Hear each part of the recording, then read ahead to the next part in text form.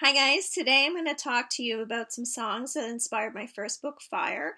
This was a book published in early 2010, and actually I have already created a video talking about what the book is about, so what I will do is put that underneath this video so I don't have to talk about it a lot. I'm sure you don't want to hear all about it in two different videos, but anyway, I will say there was a book that took place in the early 90s. It talks about the music industry. The main character joins the band becomes popular, and that's all you need to know for right now. But obviously, when I was writing it, a lot of music from that time frame was inspiring to me. Grunge, obviously, was huge back then. For those of us who remember that, I made a lot of mentions as far as like Pearl Jam and Alice in Chains was another one. There was a whole CD that I just listened to repeatedly while writing this book. It was just amazing. Had the song called Rotten Apples in it, which I loved. All those songs bring me back in my own life, as I'm sure a lot of you who grew up in the 90s or were young in the 90s probably can relate to that. I also mentioned Under the Bridge by Red Hot Chili Peppers, which I love. I love anything they do.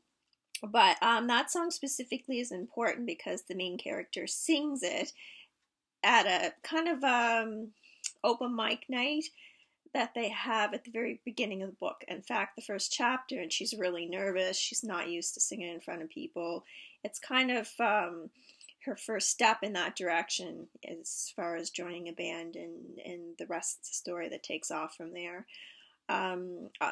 I always think of the song Rock of Ages by Def Leppard, because when I'm first visualizing that scene where she's walking into the club and or bar or whatever, and is about to sing the song, I just picture that.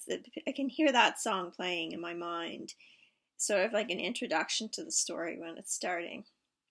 And trying to think what else. Marilyn Manson, his music inspires a lot of my writing, which might surprise people, but my books are kind of a little on the dark side, so it shouldn't be that surprising, really.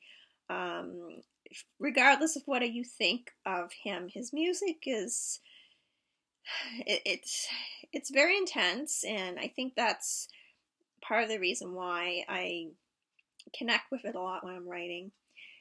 I think that's pretty much it. I think I mentioned in a previous video that Sarah McLachlan music was very inspiring to this character. Yeah, I think that's pretty much it. So anyways, if you want to check into this video, I will have another one talking about the book itself. I will also have a link to the book so you can see what it is and what it looks like and what it's about.